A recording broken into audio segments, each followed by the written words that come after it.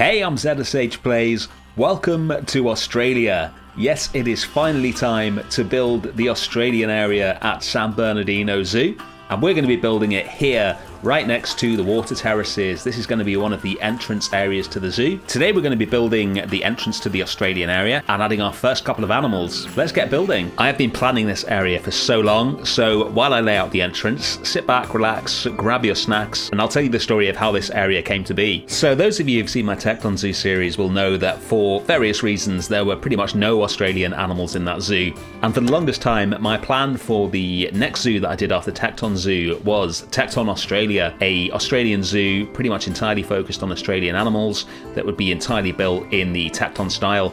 But by the time I got to the end of Tekton Zoo, I kind of realized that maybe another entire zoo built in mid 20th century modernist style was not the most exciting thing on my channel, and probably not good for me to do another entire zoo like that. So I modified my plans and decided just to do a kind of standard Australian zoo.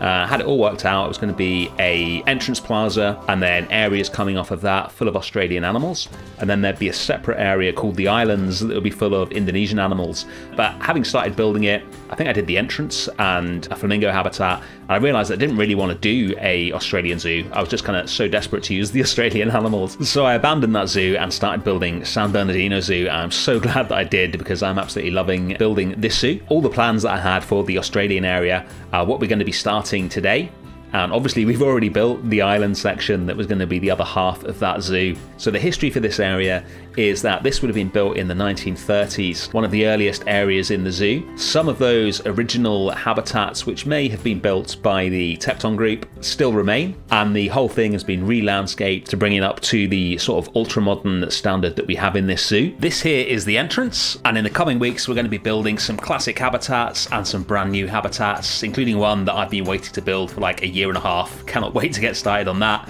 So let's talk about the entrance then. So I'm just doing some lettering here with some kind of vaguely Aboriginal kind of detailing on it. This will form a big sign over the entrance animals that we're going to be adding in a second. And the whole thing is surrounded by these circular walls I've built using the rusted metal poles from the Australia pack, which I'm a big fan of. But let's move on to something specific. What I really want is to highlight this incredible Aboriginal artwork which comes as part of the Australia pack.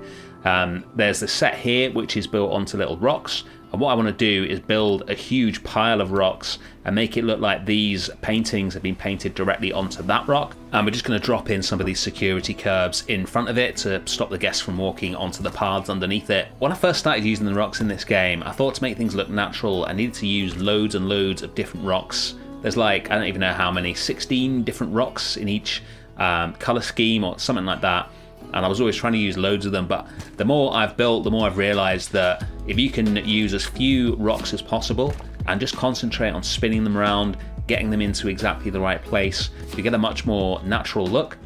And the way that I do it, the way that I line them up, is to look at the shadows in the rocks and the darker part of the rocks and try and line those up with the rock next to it, and just concentrate on the exact little shapes of all the little crevices and things like that to get things to look really natural. Then we're going to move this main painting in at the front, position it so it is vaguely sort of in front of that rock face like so, and then we're going to use a few different types of rock just peeking out from the main rocks at the back to get this to completely seamlessly blend in to the rocks behind it. It's pretty painstaking work, but it is worth it. Once we get this right, this sort of rock display is going to look really cool.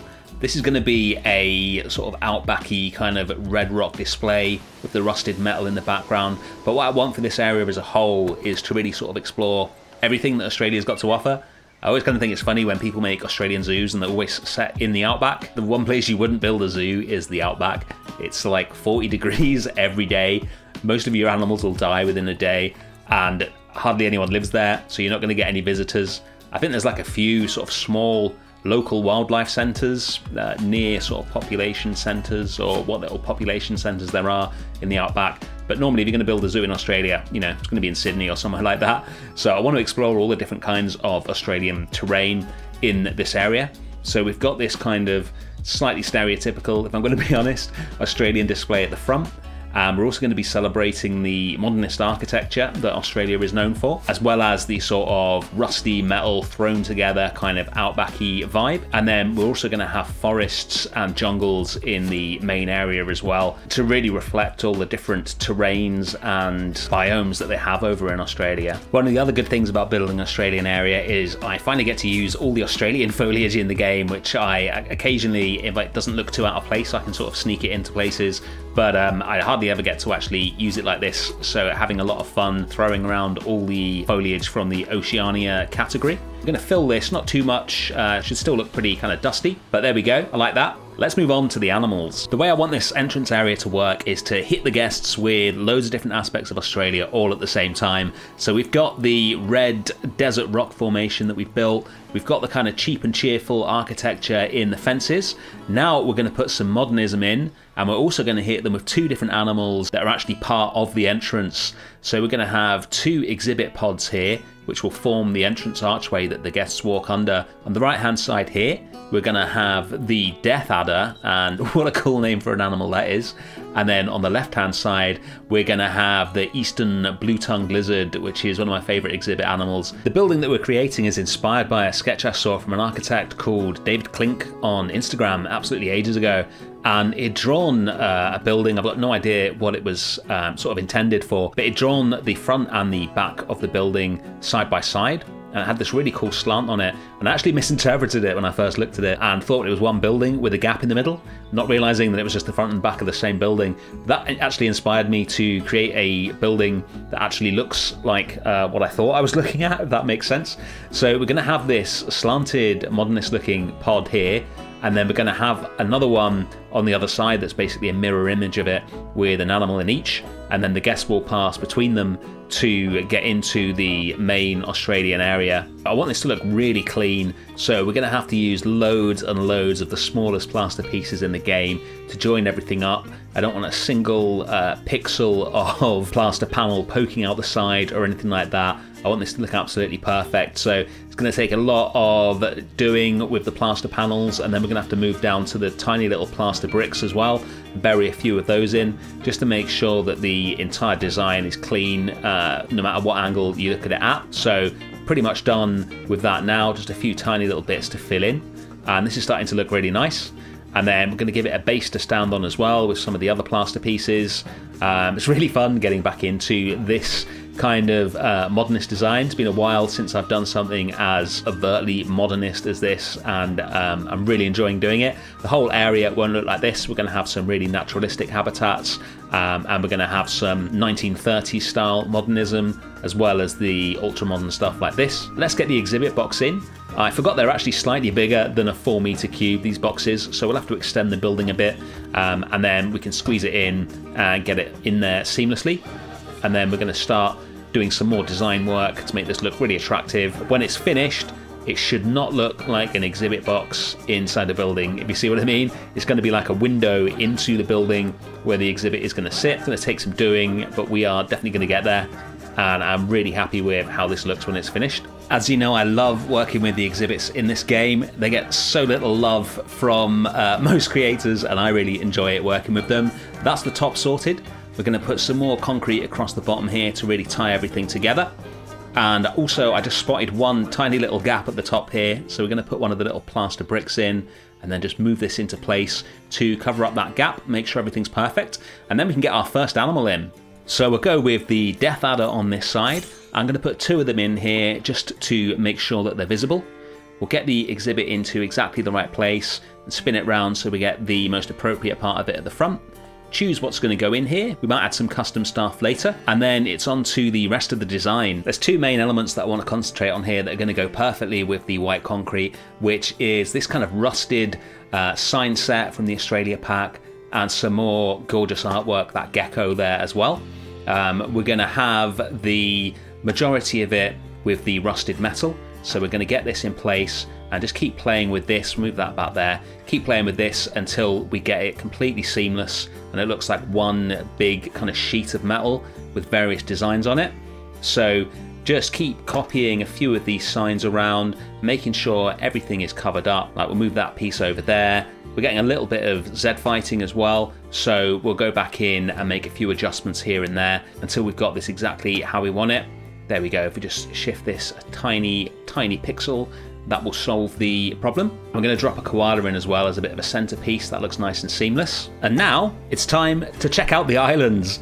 Yes, remember our animal rescue from a few weeks ago? We brought the last Malayan tapir from Tekton Zoo over to San Bernardino. She has had a little baby. Now we have a little tapir family. How cute is that? No time for franchise masters this week, although I just put out a compilation of all of them. If you missed that, let's get back to the build. So I want to feature this gecko artwork behind the animals. I think that's going to look gorgeous, but it's not quite big enough. So what we're going to do is copy it behind itself loads of times and keep doing that so that you can't see the geckos on the panels behind it, and just keep copying until all you can see is canvas surrounding the main gecko in the middle, and that'll just give the effect of expanding the canvas to completely fill the area behind the exhibit and give us the sort of seamless look that we want.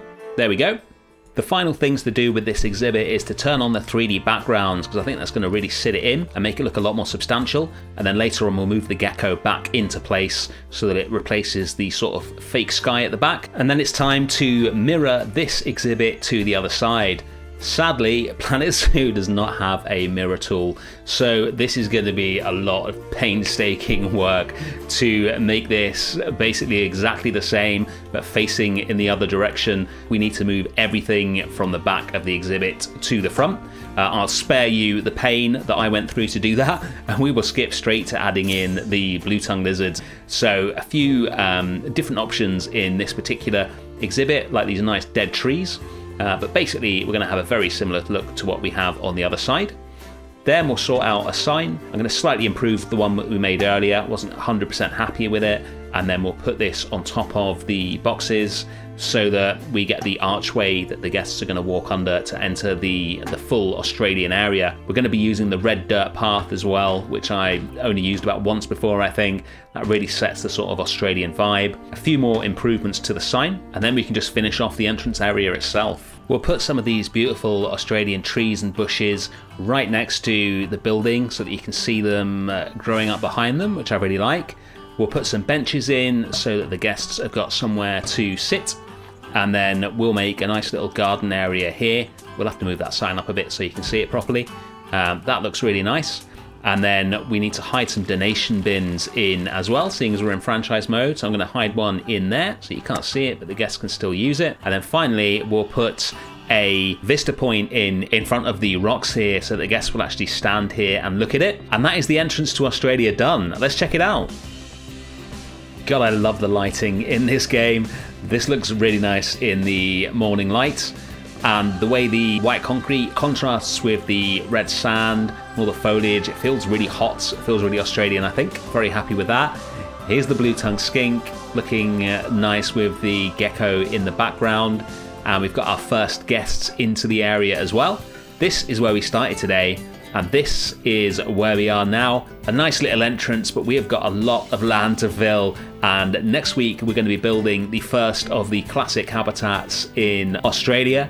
Thank you so much for watching as always, and I'll see you then. Bye.